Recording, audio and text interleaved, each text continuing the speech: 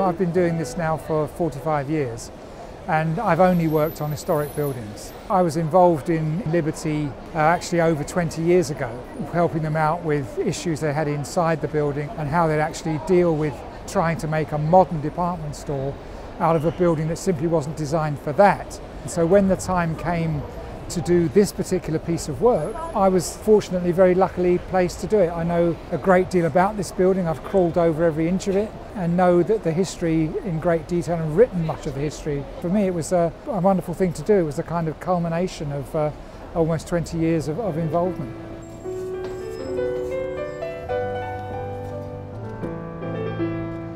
These are the glory of Liberty. These chimneys of specially made bricks have been modelled on those at Hampton Court.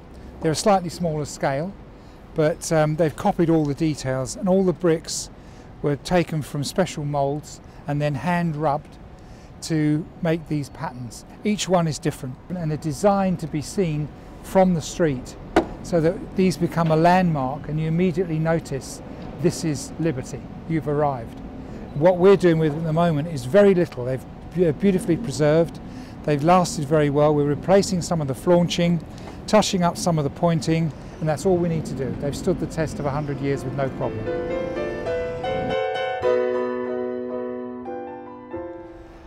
This is a part of the roof that's not yet been repaired or cleaned. And you can see the state of it, a lot of moss and algae growth. But look at the beautiful detailing here.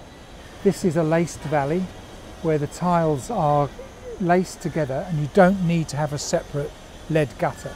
These are the granny bonnet hips, which again are a beautiful traditional detail held with a retainer. And here we've got a lovely little detail where the tiles have been cut to fill in the hips, and each one is different.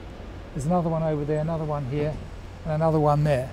And then the crowning glory of these roofs, there is the glorious weather vane, which is a model of the Mayflower. A beautiful model, very accurately made by the same people that made all the iron windows, burnished in 24 karat gold. It turns in the wind and glistens and shines, and it can be seen all the way from Oxford Street. Yeah, we found a number of surprises which were largely to do with bad workmanship and things that were clearly covered up. We found, for example, brickwork infill between the timber studs, which is really poor brickwork. Really underburnt bricks and bricks that should have been thrown away, and they've caused cracking to the render, caused problems with the timber work which has cracked. Now here we see a typical bay before any work has started. This is the condition that we're faced with. Here we've got the infill panels, which are mostly concrete, that are cracked and damaged. Water is getting in behind the paint and damaging it. We've got cracks in the timber, we've got poor timber repairs, we've got poor plaster repairs, decaying pigeon netting, paint which is uneven where it's been patched in the past. But we can also see up here this marvellous carving which was done by Liberty's craftsmen, not the main contractor, on oak barge boards, not teak, which is intended to be seen from the street, so it's slightly out of perspective and quite robust. And all this is how we start the work of refurbishment. This is the lantern over the central atrium. We're repairing all the lanterns. They were previously covered in a patent glazing system that went in relatively few years ago that wasn't actually very good and wasn't like the original. We've removed all that. We're putting a new glazing system in that spans direct from the ridge to the eaves, so no weight is carried on the purlins. That will be a double glaze system, so we can actually have some heat saving and energy saving. The side panels here will be also covered in laminated glass, and they have a very unusual frame which is shaped in a Gothic form which differs from the inside and the outside, but all carved in one piece. There's a really peculiar detail here that involves the sprinkler system, which is buried inside the rafters so that you can't see it anywhere other than just seeing the nozzle which comes through from the inside. A very clever and unique detail. All the timber work here on this hammer beam roof is in walnut and oak. Again, very unusual choice of timber, all hand carved, mostly in the Liberty workshop and then erected by the main contractor, all in wonderful condition, demonstrating the perfect skill of the way these people carved every piece. Every piece is just very slightly different. The main structural challenge is the issues with the building that moves. Because it's a timber frame applied to a steel and concrete building, they move at different rates. Much of it was done in very, very hard render, which you would never normally do with a timber building. So we've had problems with the junctions and the joints. But the structure itself is remarkably robust, very sound. We've found nothing in the main structure which has caused us a problem, where so many buildings in Regent Street, built at the same time as this, suffer from what's known as Regent Street disease, which affects the steelwork to quite a serious degree. We've had none of that. This is up on the 4th floor level at the rear of the building in Little Marlborough Street. Part of this building was added on later, but this is the structure of the building. It looks like a half-timbered traditional brick and timber and plaster building. It's actually steel framed. Steel is actually fixed with rivets, and this is what carries the building. It's enclosed in brickwork. The steel work was a bit rusted, so it expanded and caused cracks in the brickwork. So we've opened it up, treated all the steel work. We're now going to close it back in, but give it a bit more breathing space so that it can move with heat and rust if it needs to. So this is a completed section of the roof work. Tiles have all been cleaned and checked for bedding. The granny bonnet hips have all been rebedded and repointed in place. The windows here, the leaded lights, these are a group of the 1,550 windows that we've had to repair and re-lead. The original glass has all been reused, and all the ironmongery where it was missing has all been replaced and remade to exactly match the original in the same way. All the lead work has been replaced here. The lead work was split, damaged and poorly fixed, which caused problems with water ingress. And here we can see the lead work has all been replaced with a higher grade, properly welted joints and a drip formed here to make sure the water stays off. These are the finished work on the panels. The panels have all been filled and properly decorated, and the same with the timber. The timber was stripped back to remove poor quality paint finishes and repainted with a matching original colour and stain.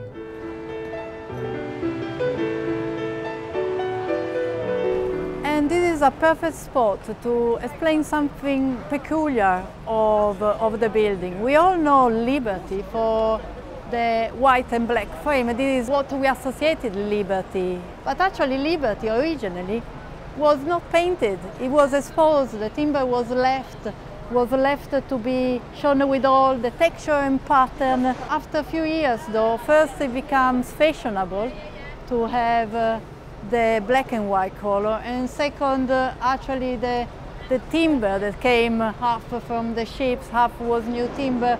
It kind of was seasoning and deteriorating in different ways. It was very patchy, and at the end it started to be a bit grayer, so it was decided to paint it back.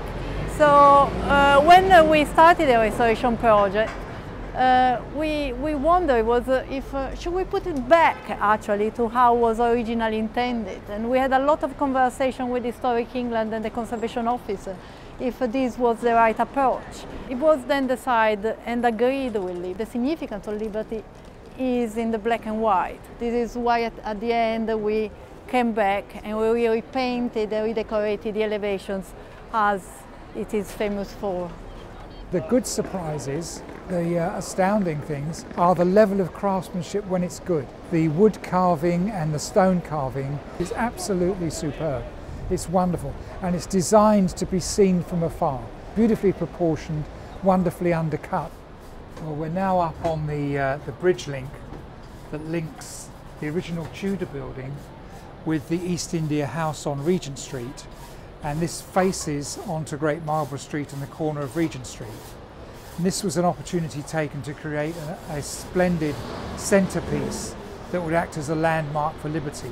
We're above the famous clock with the Georgian Dragon movement, and all this is done in Portland stone all hand carved and beautifully done by specialist stone carvers.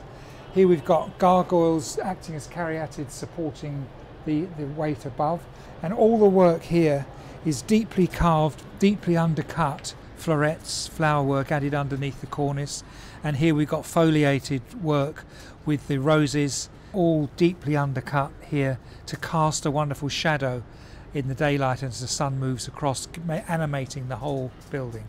We've just cleaned this very gently to remove soot deposits and sulphur deposits from the days of coal fires, and done by hand with very light brushes, and it's brought out this wonderful modelling, this deep relief.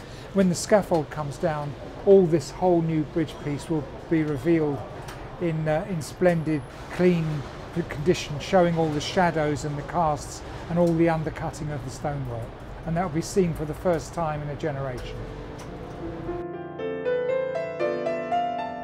This is one of the windows in preparation for completion. The glass has been taken out so you get a better idea of how it works, and this is the unique opening system.